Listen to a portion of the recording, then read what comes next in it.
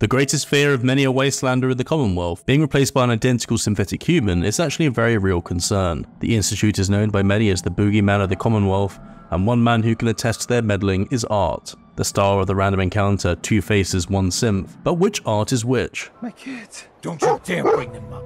He's the Synth, and he wants to replace me. Please.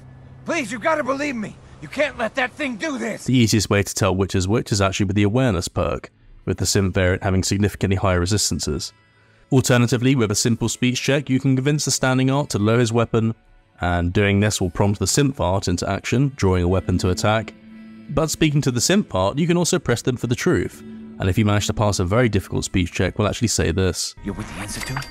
Look, this guy knows I'm a Synth, so just help me take care of him, alright? Otherwise, I'm gonna be in a lot of trouble. Or you could simply choose to do nothing at all. And quite amusingly, this random encounter is a reoccurring one, even if both Arts are dead.